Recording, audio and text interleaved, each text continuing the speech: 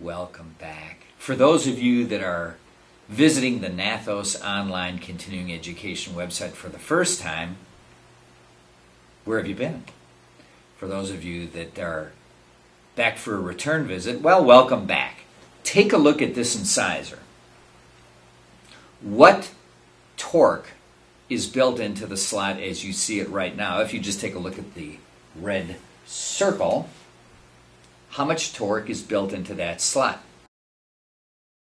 The front, there you see the lingual root torque. There you see it. But now let's imagine that there is a molar and an entire line of teeth in the system. You see now that there would be an intrusion in the posterior and an extrusion in the anterior.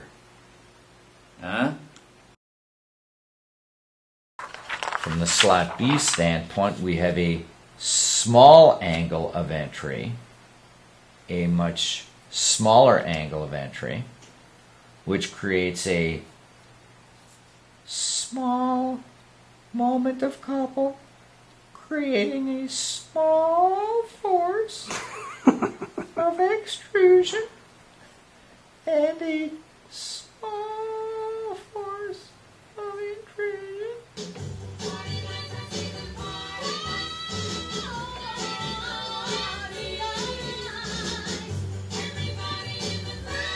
Is that possible to have that scenario?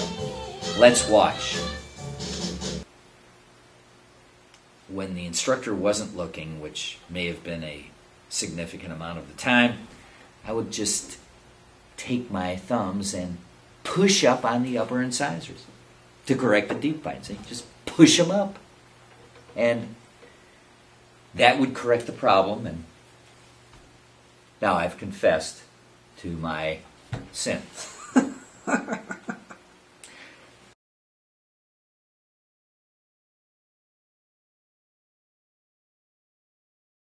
Ready to start the intrusion of the entire upper plane, just like pushing up with my thumbs on a Typodont. Notice that the wire at this point is a 17 square heat activated nickel titanium wire. It'll be best for me to change to a round base arch, and let's look at the progress. Fight the battle against deep bites.